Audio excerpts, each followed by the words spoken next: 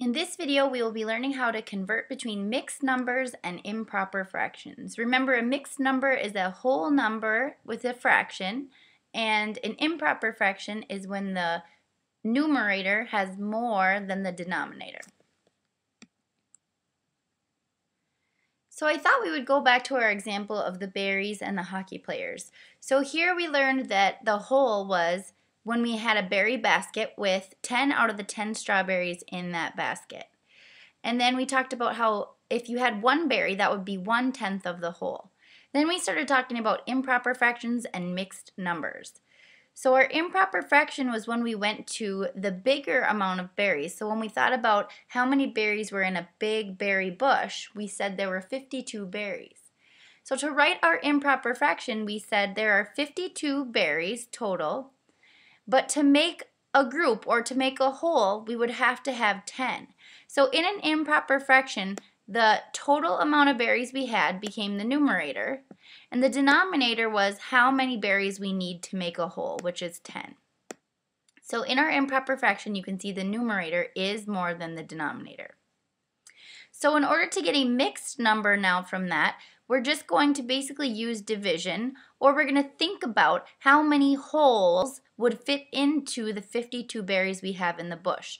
So how many tens fit into 52 would be 5 tens. And when we do 5 times 10, we get 50, which means there's going to be 2 berries left.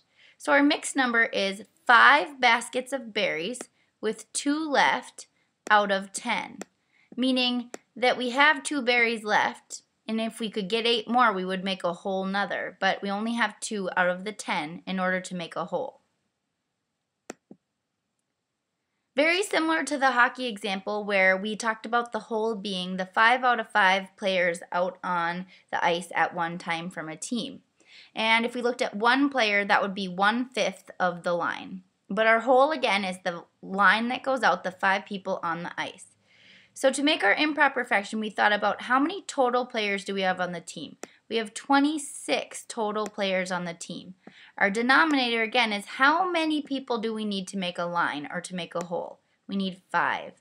And it's an improper fraction, again, because the numerator has more than the denominator. So in order to make this into a mixed number, we can divide, or we can think about how many wholes can we take out of 26. So how many lines can we make out of 26 players? 5 goes into 26 5 times, and there's going to be 1 player left out of 5. So there's going to be 1 player. If we could get 4 more players, we'd have another whole, but we only have 1 player out of 5, so we can't make a whole nother line. We have 1/5 of a line.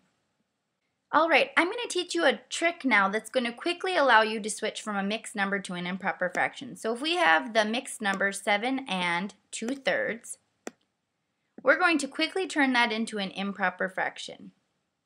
So what this mixed number is telling us is that we have 7 wholes, and then we have 2 out of the 3 wholes. So we're going to take those wholes, we're going to start in the denominator, take what a whole is, and we're going to multiply it by how many wholes we have. So we're going to take the whole 3 out of 3, multiply it by how many wholes we have, which is 7. 3 times 7 is 21.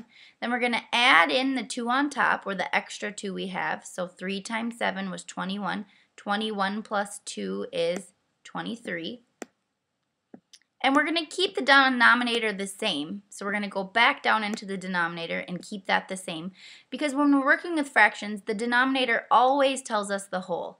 Even if we're using a mixed number, an improper fraction, a regular fraction, the denominator is always telling us the whole, so it never changes. Let's do another problem, 10 and 1/6.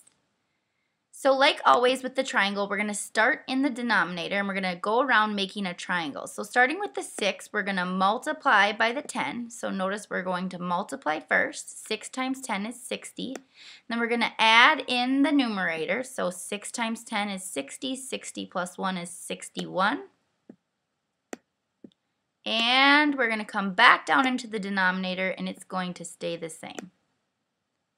So we've made a full triangle and we've quickly changed our mixed number into an improper fraction.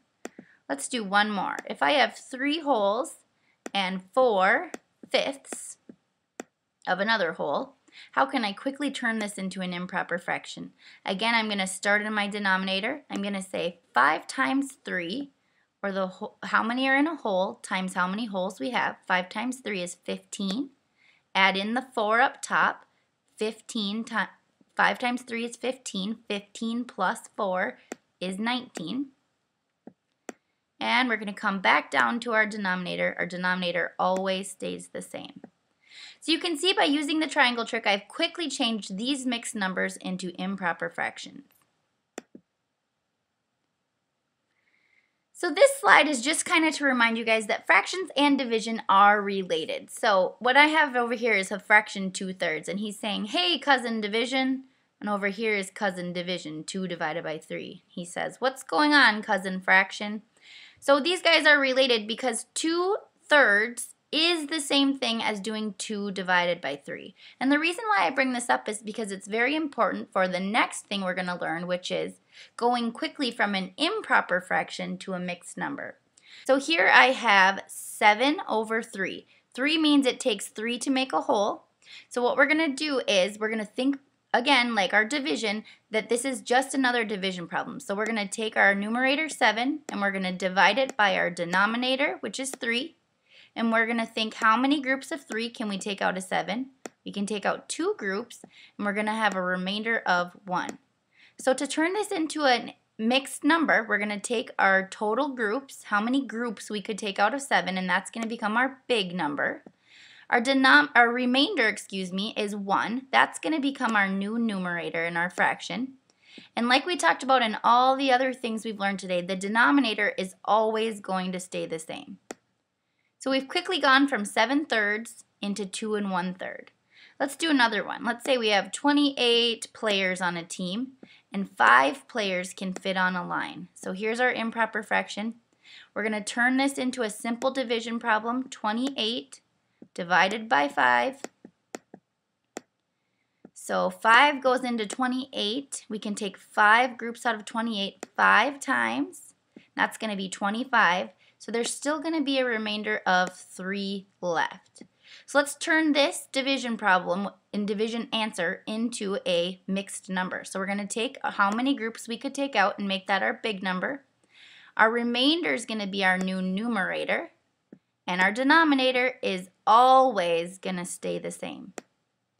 So we've quickly gone from a improper fraction to a mixed number.